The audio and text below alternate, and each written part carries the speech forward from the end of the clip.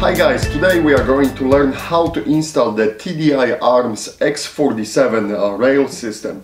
It consists of basically three parts. You have a lower handguard, you have an upper portion, and then you can add that dovetail which goes over the dust cover and hinges to the lower handguard and provides the platform to mount the optic over the dust cover. I have already disassembled the clone AK74 Bulgarian rifle, and we're going to proceed with the installation. Tools required for today's installation of X47 rail are very simple. All you need is a simple bit driver and bit piece. It's a size 3.0. So that's all you need for today. I know a lot of you will be disappointed there is no hammer, but this is extremely simple installation. So let's move forward to the installing that rail and see what we can do.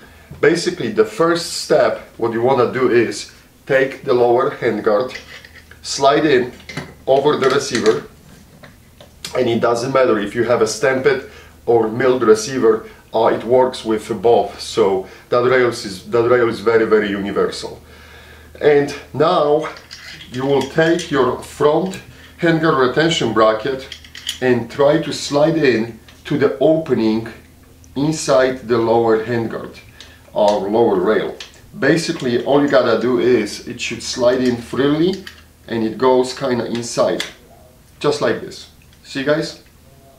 Now at this point it is advised that you can even lock the locking lever on it. It doesn't really matter. So you hold the front retention bracket in position so it doesn't move anyway from this point. Now take your bit driver and basically you will see this screw. This is the lower tension screw which clamps rail to the receiver. All we gotta do is tighten up.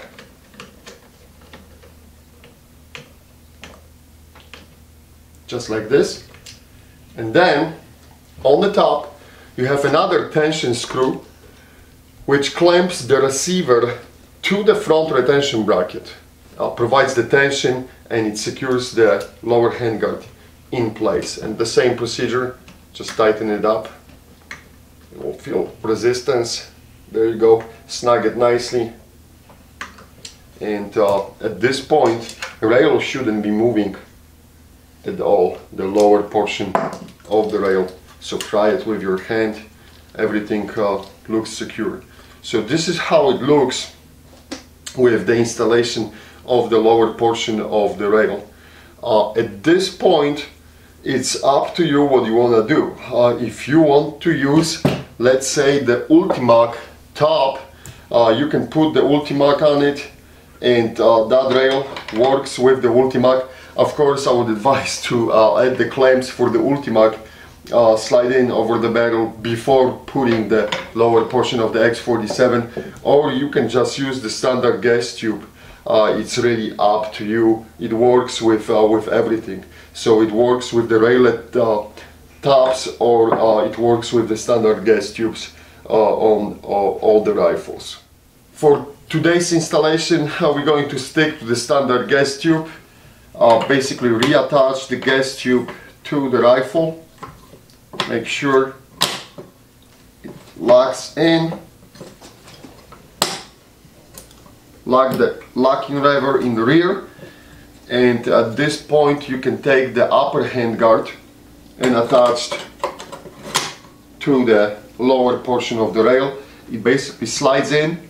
Now all you have to do is you have 4 screws, and with these 4 screws hit the holes and put them back together just like this, and using the tool. So what I highly advise, as always, with AK and any type of screws, basically before twisting in, make sure you have some blue Loctite. If you know that you're going to stay with this setup, add some Loctite to the screws, to the threads, not too much because you don't want to clog it for the later on, but just add a little bit Loctite to the screws. Just tap it, Okay, and then you can start reattaching these to the slots. Nothing complicated. The holes are lining up perfectly. Just twist them in one by one.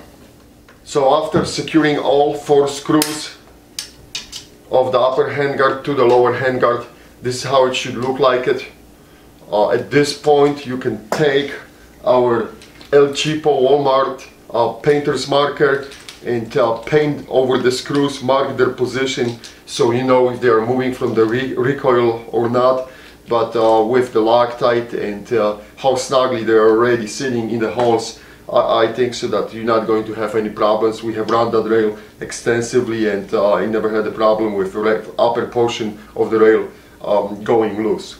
So at this point you have a choice. You can basically stop, assemble the rifle and run the rifle with the front handguards installed only, or you can add that third piece, which is a dovetail for mounting the optic over the dust cover. So we're going to do this exactly right now, and I'm going to proceed with the installation. What you want to do is you want to slide in these 2 prongs inside, and these 2 are going outside. So this is going inside, inside, outside, outside. And basically to do this, the best way is to move the rear side away, get it away from, maneuver your upper piece to slide in, and now all we gotta do is make sure that these outside brackets are sliding over the rail. There you go, just like this. So that's how it should look like it. Make sure the holes are lining up, and we're going to proceed with installing the whole system with the 4 little screws. Make sure you got the Loctite on those, just like before. Basically tighten the screws and we'll go from there. And make sure all the screws are locked into position, tighten them up, flip to the other side, and they all should be secured.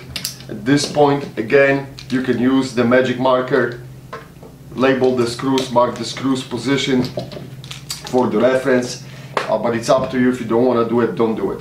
Okay, so we do have lower handguard, upper handguard, and our dovetail piece installed. All you have to do is assemble the rifle right now. Slide in piston, bolt carrier, put the spring back to position, and add the dust cover. It's just, you gotta hit that slot, there you go, pow. And this is how it's looking like, our rifle right now after the installation. As you could see, with this rifle there is no problem with removing the dust cover, moving or disassemble field stripping the rifle. However, I had a Saiga with the M4 adapter, and because of that adapter it's very difficult. But as you could see with the regular AKs, you're not going to have any problems with field stripping the rifle. You shouldn't have any problems. So all is left right now is putting back the cleaning rod and attaching the muzzle brake.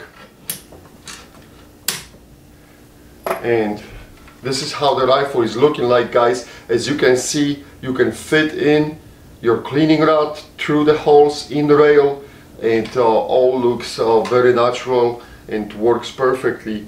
I have to say that this is very flexible rail system. As I said, it mounts on a stampede or on the millet receivers.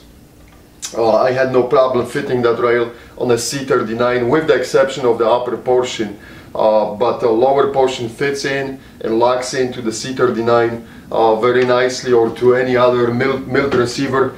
And with the regular AKs, with the regular milled receivers, you can install the top portion and dovetail as well. That's it. Let me know if you have any questions either underneath of that video or through our Facebook. Thanks for watching.